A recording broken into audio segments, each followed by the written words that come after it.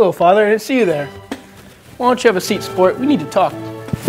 You're becoming a big boy now, so there's some things that you'll need to know. As your offspring, it is my job to help you prepare for your future. When you get a car, it is essential that you never, ever, by all means, ask for directions. You know where we're supposed to be going, even if it is to the wrong place. When cooking steak, you have a couple of options. You can either cook it rare or medium rare. Anything above that is an abomination.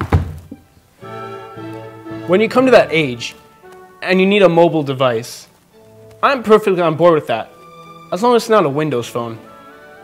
When it comes across hard family decisions, such as choosing a family pet, you can choose but of the list of options. There are dogs.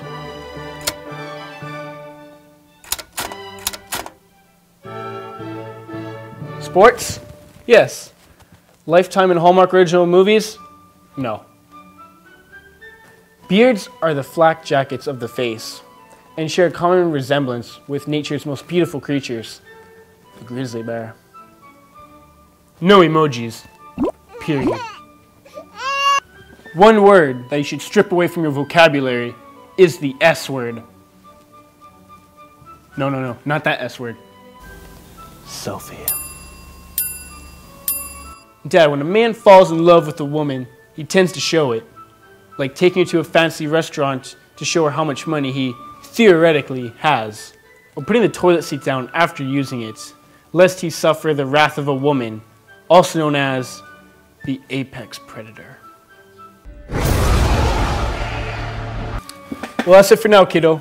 Now why don't you be a good boy and go play with your power tools?